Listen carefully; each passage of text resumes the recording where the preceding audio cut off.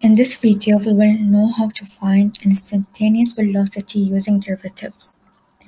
The instantaneous velocity function v of t can be found by taking the derivative of the position function x of t or s of t. A student going on a school trip to the Expo 2020.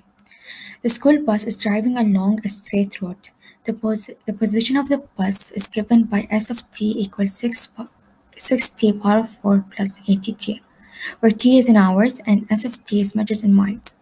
What is the instantaneous velocity of the bus when t equal to 4?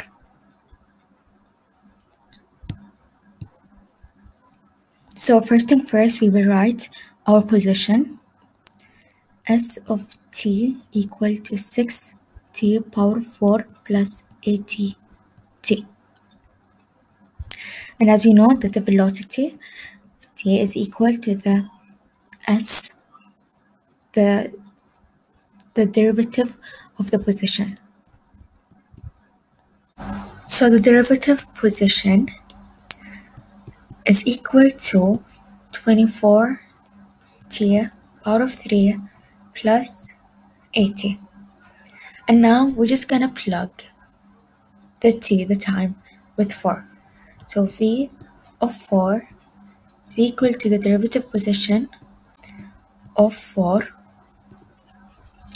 equal to 24 times 4 power of 3 plus 80, which equals to 1616 miles per hour.